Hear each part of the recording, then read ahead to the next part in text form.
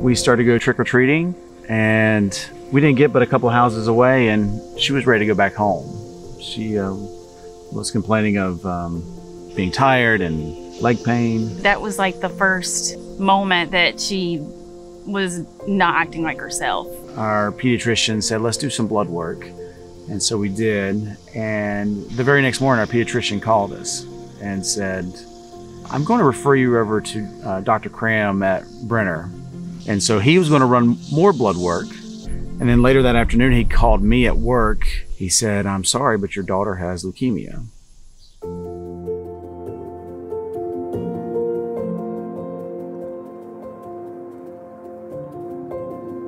I was thinking this morning about, today's her 6th birthday and how she was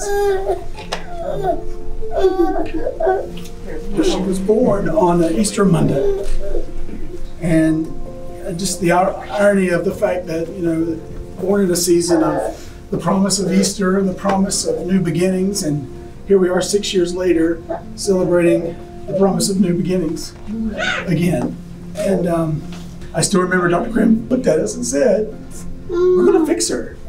She's going to be just fine. It's going to take about 2 years, but she's going to be just fine. We love every single one of y'all. Y'all have touched us and grown us and made us stronger in so many ways as well.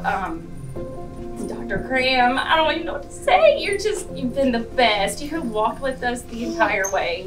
We are just so excited to be here. We're so happy to be here. This was an honor, really, and a privilege for all of us to be able to get to know the Tucker family. And this is not over. It's a new chapter that will be by your side. Okay. Yeah, whenever you're ready.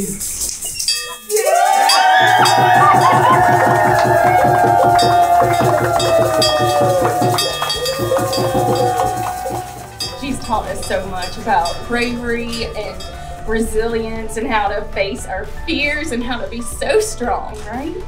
And I always say, a lot of us have not met our heroes, but I gave birth to mine.